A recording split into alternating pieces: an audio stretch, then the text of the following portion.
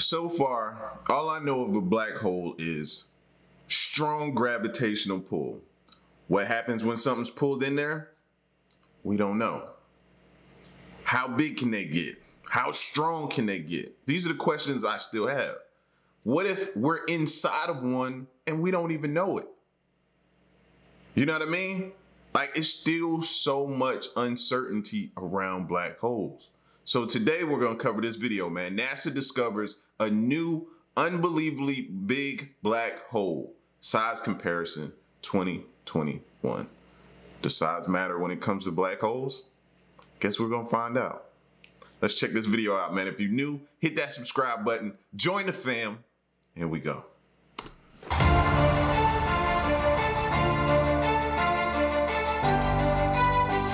There's hardly anything more bizarre in space than black holes. They're invisible and always hungry space phenomena. Some of them come in unimaginably large sizes. In fact, black holes can eat up so much matter that they keep growing nearly infinitely. So how are black holes different from what we imagine? What's the largest one that we've ever discovered? And how much bigger can they grow?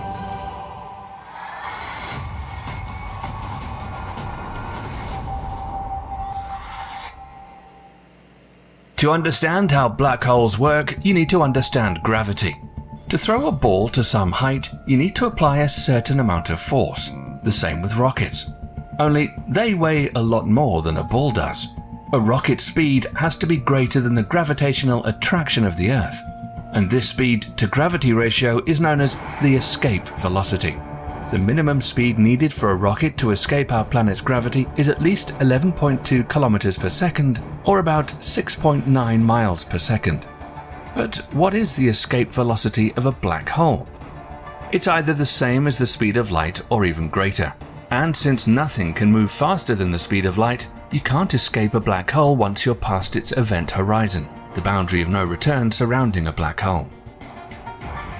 But if black holes don't let any visible light out, how can we see them? Although black holes may seem like empty regions of space, they're anything but that. The fact that we can't see a black hole itself, but rather its influence on the surrounding matter, doesn't mean there's nothing inside one. This is due to its strong gravitational field. Anything inside a black hole is tightly packed and cannot get away. As a black hole's gravity attracts gas and matter, it creates a swirling area around it called an accretion disk.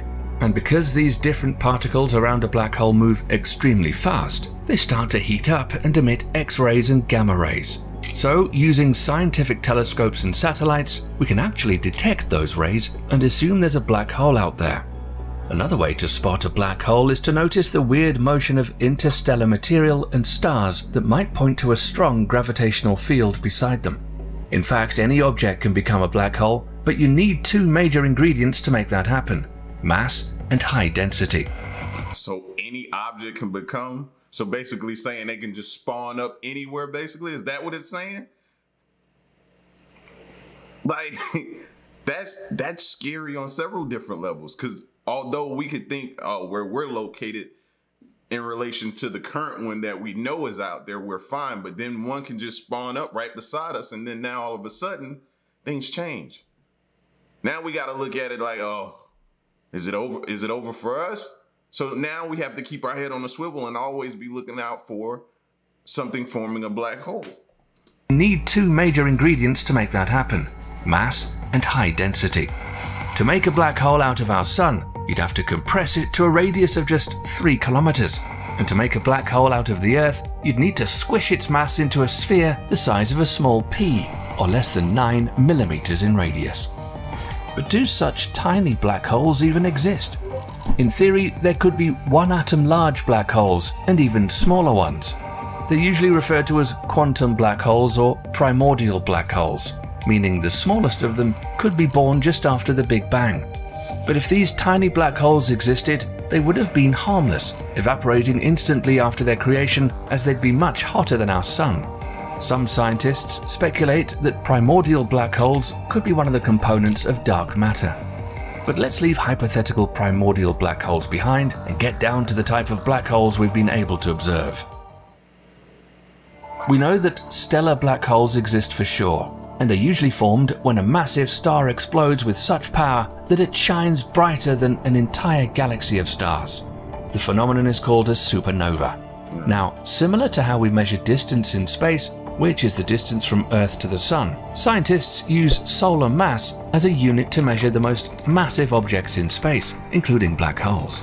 And the mass of an ordinary stellar black hole is about 3 to 10 solar masses. Jeez. I mean, I'm trying to find some way we can gain an advantage on this thing. But then when you hear the sheer size of it, the mass, the strength, bro, it's, man. The mass of an ordinary stellar black hole is about 3 to 10 solar masses. Cygnus X1 is just an example of a stellar black hole and the first one we've discovered. Cygnus X1 is located in our galaxy roughly 7,000 light-years away from Earth. But what's interesting about it is that it spins nearly at its maximum rate, which is 800 times per second. Even though Cygnus X1 has 21 solar masses, it's still quite a small representative of black holes.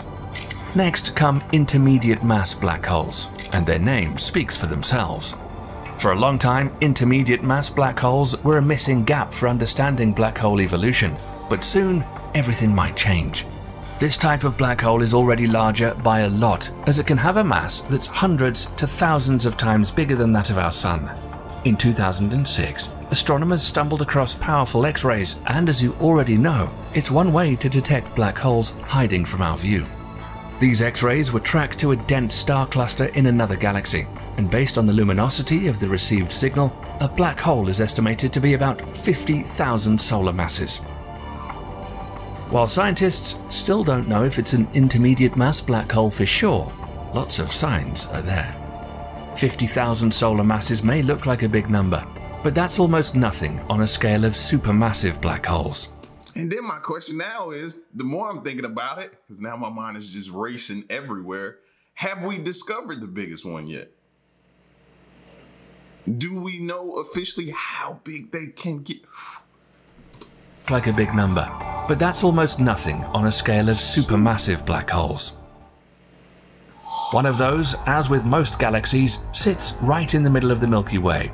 Sagittarius A star has a mind-boggling 4.6 million times more mass than the Sun.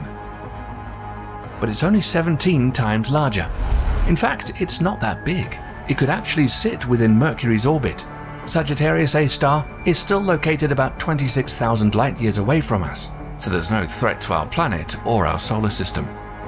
In the meantime, there are supermassive black holes in some distant galaxies that act weird. Spotted and captured by NASA's Hubble telescope, this abnormally bright quasar named 3C186 is in a galaxy that sits 8 billion light-years away from Earth. Now, we already know that the central parts of most galaxies contain a supermassive black hole. But what astronomers found out about this black hole is it's not quite in the middle. In fact, it's located approximately 35,000 light-years away from the center of its galaxy, and that's further than our Sun is from the center of the Milky Way. So what could possibly move a black hole that weighs more than 1 billion suns? Scientists believe that about 1 to 2 billion years ago, there was a collision of two galaxies. As they collided, the central black holes of the two galaxies started to circle each other and eventually merged into one, creating powerful... That's another thing, bro. They can combine and possibly gain strength like that. They're passing, collide, come together, and form Voltron, basically, is what you're telling me now? Jeez. Two galaxies started to circle each other and eventually merged into one, creating powerful gravitational waves. As a result, a newly formed black hole was harshly kicked out in the direction opposite from the strongest gravitational waves. The power of such a kick was so immense, it could be compared to 100 million supernovae exploding all at once. 3C186 still keeps moving away at the speed of 7.5 million kilometers per hour. At this speed, it could travel from our planet to the Moon in roughly 3 minutes. The new black hole that was born should be much larger than 1 billion suns, but so far we have no idea how massive it could be. To grow that big, black holes need to feed on tons of stars. But don't misinterpret that. They're not space vacuum cleaners. If our sun was suddenly replaced with a black hole having the exact same mass, there would be no change in the Earth's orbit, and we wouldn't be swallowed up by it, since its radius would be just 3 kilometers, so we'd have to be much closer to it than we currently are. Supermassive black holes are already hard to comprehend, but they're miniature compared to ultramassive black holes. One of the largest and most massive black holes ever discovered in this category would make Sagittarius A star look like a small asteroid placed next to our Sun. Within the huge galaxy Holm 15A, home to roughly 2 trillion solar masses, lies a black hole 40 billion times more massive than our Sun. To compare, it's more than half of the stars in our galaxy put together. Holm 15A sits 700 million light-years away from us, and a black hole in the heart of this galaxy equals the size of our entire solar system. Until recent... Do y'all think that maybe that's why we haven't found any other life forms or something like that? Maybe they're trying to keep a safe distance, and their path to maybe coming towards us is prohibited by a black hole or something like that. Have they ever looked and thought into that maybe? Because now hearing that, you know, different galaxies have them, maybe that could be the reasoning. Possibility, I don't know. You know me, I'm just throwing stuff at the wall till it stick, baby. In the heart of this galaxy equals the size of our entire solar system. Until recently, scientists believed that the upper limit for the mass of a luminous black hole was about 50 billion solar masses. Little did they know, a new discovery would change this. You may not know this, but the brightest objects in the universe aren't stars or galaxies. Quasars are. Not so long ago, a quasar with the brightness of 140 trillion suns, named TON 618, was discovered. It's so bright that it outshines the entire galaxy it's located in, and the ultramassive black hole powering it is a real monster at 66 billion solar masses, which makes it even more massive than all the stars combined in the Milky Way. TON 618 has a diameter of 389.8 billion kilometers. The quasar is located in a distant constellation, Canes Venatici, some 10.4 billion light-years from us. Because TON 618 is so far away, its light takes more than 10 billion years to reach us. So we only see how big it was when the universe was just a few billion years old. And by this time, it could have grown a lot bigger. One idea is that for such a monstrous black hole to grow, there should have been a different black hole that served as a seed to feed a bigger one by merging with it. But computer simulations show this isn't what happened with TON 618. A more probable scenario would be multiple black holes merging together into one over time. Still, we don't know if that describes the story of how TON 618 formed, but it remains the most massive black hole we've discovered up to this date. So far, we keep finding new black holes that appear to be larger and larger each time, and scientists have even started suggesting there could be a new class of black holes named stupendously large black holes. These black holes could have a mass above 100 billion solar masses, and even a lot more than that. All of this begs the question, if black holes constantly grow, does this mean they're eternal? Well, on a scale of human life, the lifespan of our planet, our sun, and even our solar system, yes. Black holes slowly evaporate and lose a tiny bit of mass through a process called Hawking radiation. But the thing is, it's a very slow process. It'll take about the age of our universe for a black hole with a mass of 100 million tons to only lose 50% of its mass. And the bigger they are, the more this process slows down. Once all the stars fade out or explode, black holes will still be there for a very long time. By the way, if you'd like to see a video about this and how the universe will little by little freeze and die, let us know in the comments. The observable universe is roughly 46 billion light-years in radius, so there's a lot more out there to surprise us. One day, we'll hopefully find something that could shed light on the dark, mysterious patches scattered out there in the skies. So far, it's like trying to guess what's behind a door, while only knowing what size the room could be and its temperature. We hope you enjoyed this video, and thanks for watching. So basically saying, if you're thinking you could wait out a black hole, it ain't happening, bro. It does decrease slowly, but you won't be able to wait it out, fam. The best thing is to keep your distance probably But hearing, I think the scary thing it said to me was, you know, them combining with smaller black holes and it feeding it, meaning it can grow in size, which then creates, in my mind, possibly a stronger gravitational pull. Like, we don't want to see this thing continue to grow, because then it starts pulling and doing more pulling and expanding and like, yeah, man, this is what we have to look forward to and think about, man. More things added on our plate to worry about, bro. Now I see why scientists, fam, you see a lot of them with gray hair, fam, bro.